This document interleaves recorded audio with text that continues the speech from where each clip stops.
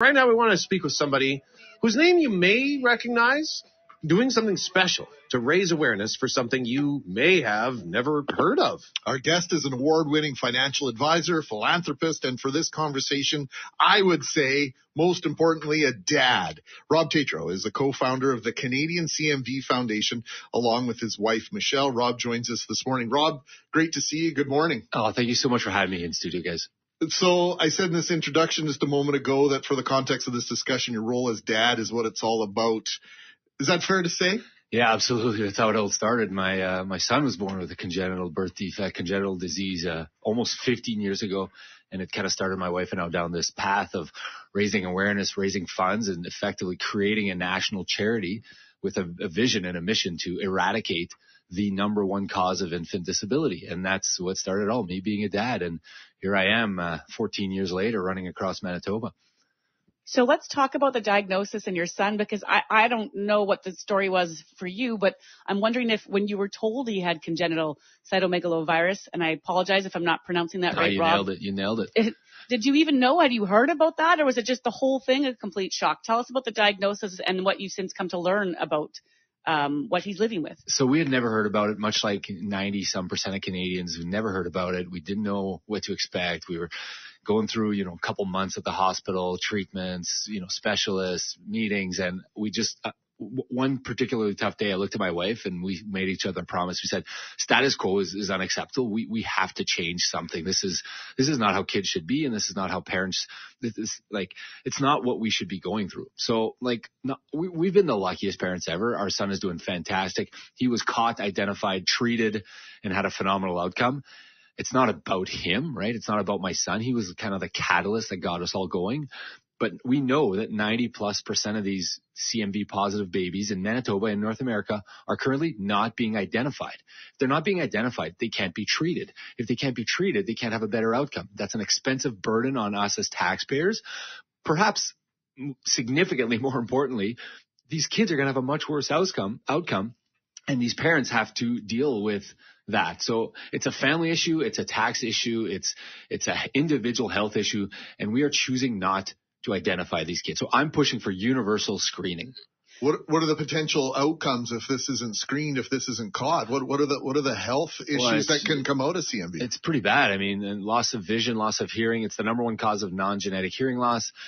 There's organ failure. There's cognitive delays and defects and gross motor skills. And it's a very long list. Now, it is brain damage. So every kid is going to be impacted differently, but it's not something I want. Knowing that we can identify these kids and we're choosing not to do anything about it really upsets me. Like, we pushed hard at CMV Canada, so I'm the president of CMV Canada. We pushed hard to get universal screening in Ontario, and we got it done. We pushed hard to get it done in Saskatchewan. We got it done. And for some reason, it's just not taking hold here in my own home province where the charity started, where we first got a targeted screening protocol like 6 years ago. So we've had some progress, but this one for some reason is not getting passed, even though it's happening in Minnesota, it's happening in Saskatchewan, it's happening in Ontario. So I decided at the last International Congress for CMV, I'm going to do something about it. I'm going to run across Manitoba. I'm going to bridge the gap from Saskatchewan, where they currently testing every baby for your CMV, to Ontario, where they are as well. So think of a baby born in, Saskatoon or Kenora having a much better outcome just because they weren't born in Manitoba. It's upsetting to me. And we know the stats are clear. We know the percentage. We know there's 5 to 10 babies every year in Manitoba that are going to be impacted by this, and we're choosing not to identify them. Our guest is Rob Tatro. He is the co-founder of the Canadian CMV Foundation. And you mentioned that you're running from Saskatchewan to Ontario. So just tell us about the logistics. What is the run with Rob? How's this going to work? Okay, so Terry Fox is a bit of my idol, and I've made some big changes in my life over the last couple of years. And, I lost 65 pounds, and I've focused on running, and I've realized how much joy it brings me and how it allows me to just have time to myself. No phone, no emails, no one. It's just me and the road. And I love that about it. So I started running more and more and more. And I always wanted to kind of run across Canada, but I never thought it'd be possible. Like, here I was this overweight guy who had a job and 4 kids and a busy business and charity. And anyways, And then I was at the CMV conference, and I was so inspired by all these doctors and these parents and these volunteers. And I was just like, I'm going to do something. I was so inspired. I kind of announced it to the group that night. I was with the executive group and I said, I'm going to run across Manitoba, guys. And like, haha, yeah, okay. And I was like, no, I'm going to do it. So I came back to the office. I started looking. So thank goodness I have a phenomenal staff in my job. So they're all on board. They're helping me out. So we're Terry Foxing it. So that means a couple motorhomes.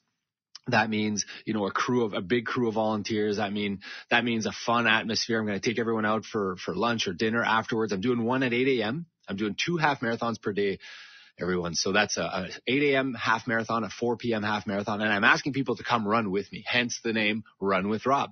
Like, I want to run with Brett. I want to run with Gary. I want to run with whoever out there wants to run with me. And it's going to be a fantastic atmosphere. So maybe you've run before in your life and maybe you're like, I can do this, but maybe you haven't. And you're just like, I need something to inspire me. I'm hoping that you can get inspired, whether you know me or not. I'm hoping you can kind of circle a date on your calendar, register, and then come run. So ideally, you're able to run. If you're not able to run for whatever reason, bad knees or whatever, I need you to sign the petition. Go online.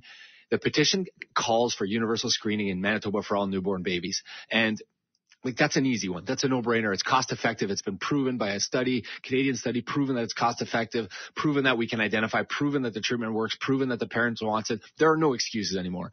And then I'm also asking for sponsors and donors. So sign the petition, run with me. Sponsors, donors, I guess, and volunteers is what I'm looking for. I can tell you, Brett, I don't want to speak for Brett. Brett's probably not going to run with you per se. We're joking around about running, but we can run with this idea, because I think we all support raising awareness around this, Rob. And you just sort of summed it all up for us, this idea that CMV is something that can be detected at birth. The earlier you detect it, the better outcomes you can have for kids. So you're running to raise awareness, May 12th to 24th. Maybe we will run with you. Who knows? Maybe we could get going by May.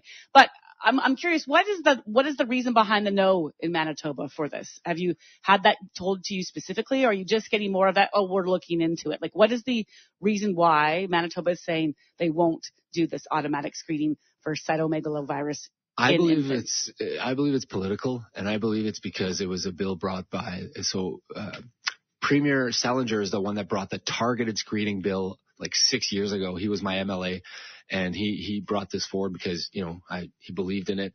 And then it ended up being an amendment to that bill. So Bill 214 is now in front of the Manitoba legislature. It's a Universal Hearing Screening Amendment Act that's been brought forward by the NDP. And they've been very much big believers in this. And I believe it's political, because I believe the MLAs that I've spoken to, the conservatives that I know, they've all told me informally or off the record, we believe in this, Rob, and we want to get it passed. And yet nobody's, they don't own the bill. So now they're choosing not to do it. They read it down, I believe, twice without voting on it. So it's incredibly frustrating. I don't care who passes this bill. You want credit for it? Take it. I really couldn't care less. I'm a father that's trying to get this passed so that we can save the lives of babies. I'm sick and tired of people putting their own personal political agendas ahead of the lives of young kids. And that has to stop. And they won't even reply to my emails. They won't even chat with me. We've had one meeting with the assistant deputy minister, who was all for it. And this is probably the bigger story than it's the fact that they're choosing not to do it, even with all this information. And you're a financial guy, so you're an expert on return on investment. Yeah. What's the return on investment here? Do you know the cost of the test? So Dr. Soren Gant, a Canadian, and his group is out of the University of BC. They published a story in the pediatric journals proving that I think you were gaining $3 for every test that you were doing. So it's a $10 cost roughly. So you were net positive $3 for every test that you gave to a newborn baby. And that was not factoring in the quality of life loss. So, if someone loses the ability to walk or see or hear, there's a value in the U.S. that they assign to that.